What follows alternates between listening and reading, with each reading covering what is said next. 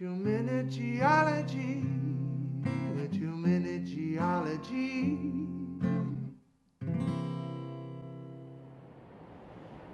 Hello, young people. The Palouse River Canyon, just south of Washtenaw, Washington. Welcome to Palouse Falls State Park. The crown jewel, the Palouse Falls itself. A 180-foot cliff with the Palouse River cascading over basalt bedrock. It's a beautiful place, especially in spring. But even in winter, during a cold snap, you get much of this water locked in ice. Equally impressive.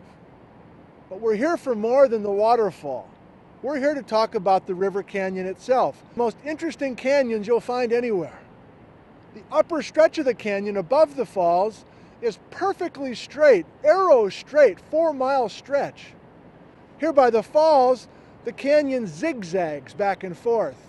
And in the lower stretch, there's a more classic look to a coulee system with majestic buttes popping up from the canyon floor.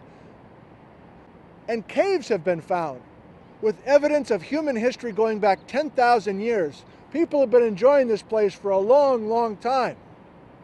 Geologically, this canyon is not much older than 10,000 years. During the Ice Age, this canyon was not here. The waterfall was not here.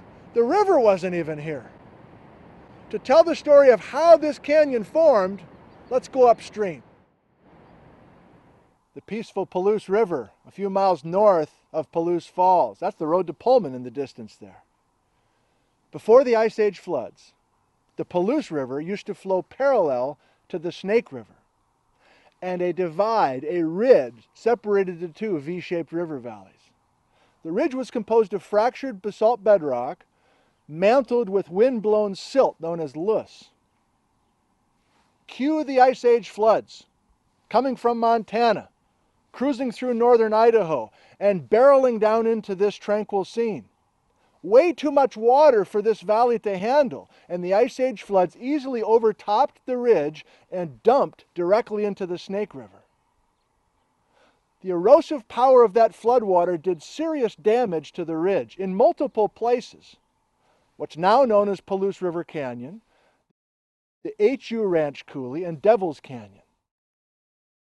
They're parallel cuts deeply into the basalt bedrock. It wasn't just the loess taken away, it was all the bedrock taken away as well. Deep fractures that are parallel to each other controlled where the floods did the most damage, like taking a fire hose to the ridge and etching out those deep fractures. The fractures formed originally 50 million years ago in response to crustal compression from the south and a lateral torquing as well. The Palouse River took advantage of this. In the old days, the Palouse River continued down its river north of the ridge. That's now known as Washtenaw Coulee, and that coulee's dry, no river it anymore.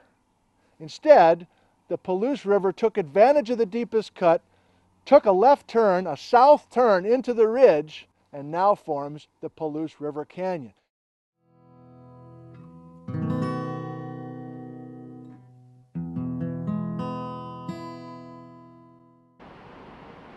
So we've got our answer, right? The Ice Age floods cut this canyon, not the Palouse River. When the floods got the floor of this canyon lower than Washtenaw Coulee, the Palouse River permanently came in here and left its old valley high and dry. The Snake River effectively captured the Palouse River, something we call stream capture. Today, Palouse Falls is impressive, a drop of 180 feet. In fact, there was a world record for a kayak drop recently. But back during Ice Age floods time, fill the entire canyon with water.